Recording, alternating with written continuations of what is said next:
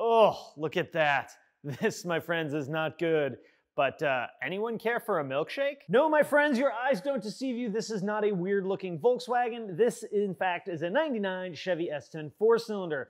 This truck belongs to a super good friend of the family, and they're having some overheating issues, so I figured I would try and help them out. Now, there is a little bit of a backstory to this car. They were having some coolant leak and some overheating issues, took it to a local shop. The shop diagnosed it as a bad engine. That's an awful deep way to go right off the bat. There was also a leaking radiator, and I think the thermostat was sticking. So rather than just going all in on the engine, put a radiator in it, they put a thermostat in it, and now the car is still overheating. So what we're gonna do today is we're gonna walk through what's going on. Now, I have checked a couple of things, and I'm basically convinced that it's a leaking head gasket, but rather than rolling those diagnostic dice, we're gonna do some more testing and make sure that we're at least in that ballpark.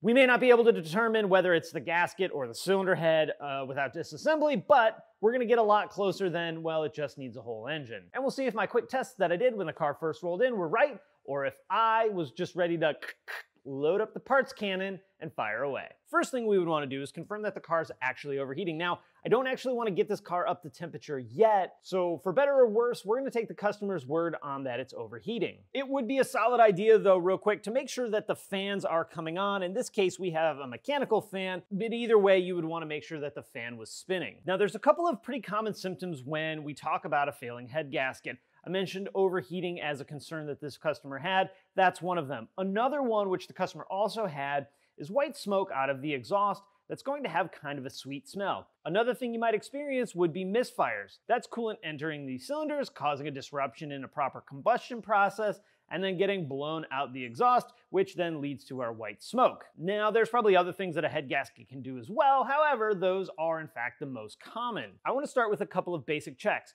We know the radiator was replaced, so let's take a look at the coolant. Also, something else that can happen when head gaskets leak is oil and coolant can mix together, either in the cooling system or in the crankcase. So we're gonna check the coolant and we're going to check the engine oil. Let's go ahead and start by checking the coolant. Now, if your engine's up to temp, don't take the radiator cap off. You will have a very bad, dangerous time. Now, I don't know if they replaced the radiator cap along with the radiator, but if you see on this rubber seal here on the cap, there's some grunge on the seal. Probably clue number one that we have a problem. When we look into the radiator, the very first thing I'm noticing is the level is very low. Usually the radiator is quite a bit more full than this. I'm also noticing that the coolant is kind of brownish, and it looks like there's some deposits inside the radiator. When the radiator was replaced, they filled it with new green coolant. So yeah, this coolant looks pretty sad. Let's move over to the coolant reservoir side. As we look inside, we can see it's this reddish brownish color coolant. Definitely not the right deal. I'm also inside this reservoir smelling exhaust gas. Let's go ahead and get a baster and pull some of this coolant out and do a better evaluation of it. As you can see, this color is all kinds of wrong. They may not have done a coolant flush when they did the radiator, but draining the radiator drains the majority of the coolant out of the system. The radiator and thermostat were replaced probably within 1,000 miles. And if we shine a light up underneath it, you can see a bunch of deposits floating in the coolant. Let's check our engine oil next and see what it looks like. Oftentimes when coolant and engine oil are mixed together, the oil gets this milkshake type of consistency and color. And unfortunately, that's kind of what we're looking at here. It's very watery, thin, and look at how white that is right there. Not awesome at all. Let's pull a bigger sample of this oil so we can do a better job examining it. Oh yeah. Not only does it stink, but that's milkshakey goodness. Oh man, that is very much the chocolate milkshake syndrome. Now, as bad as this looks after pouring it into the cup, it's actually worse than that. I'm assuming there's a little bit of regular oil at the bottom of the extractor, so this is actually really, really bad. Well, we got nasty oil, we got low coolant, we got nasty coolant, we're getting white smoke, and the car is overheating. All pretty much signs of a failing head gasket. Now keep in mind, just because you have oil and coolant mixed together does not mean it's a bad head gasket. There are other places that oil and coolant can mix, such as oil coolers. That was actually a really common VW problem. Now that we know we're going down the path of a head gasket, there's a number of tests you can do. The fastest and easiest and really like the cheapest one is going to be using a combustion leak detector. This tool is actually a pretty neat tool to have. I'll be sure to throw a link. It's super easy to use. So what we're gonna do, we're gonna take our cylinder here, set it in a cup just to hold it standing up. Inside of here is a Schrader valve, so the fluid can't get into the radiator. We'll pull air up through it, and if there's combustion gas in it, it'll change the color of the fluid. We'll fill it to our line. Ooh, this fluid is nice and blue. All right, so we got it filled up there. We'll take this end of our little hose and put it there.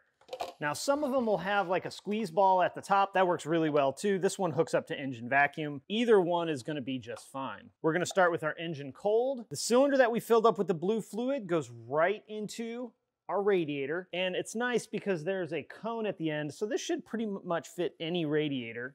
I'm actually gonna use my vacuum hand pump here. You can see it bubbling. That means that it's working. I'm pulling air through. Next, we're gonna start the car and let it idle for about 10 minutes. Of course, make sure you're working in a well-ventilated area.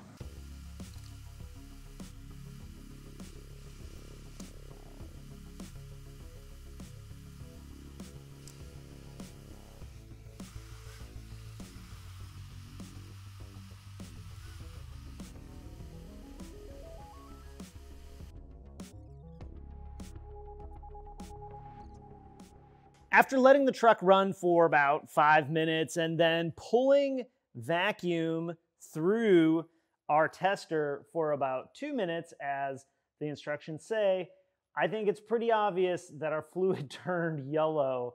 This is the color that the fluid was when we first started, and now you can see it's like this pale yellow. All right, so we ran our test, and as you saw, that fluid turned yellow super duper fast. I really like these combustion gas testers, whether you use the one with the bubble on it or this one that we hooked up to engine vacuum or with the hand pump. It's a great test to run. It's super fast. That changes colors in under 2 minutes, faster if it's really bad. Now, what we haven't determined though is, do we have a bad head gasket only, or do we have a cylinder head that is warped, or I guess even a block that's warped? That's not something we're gonna know until we do a full teardown.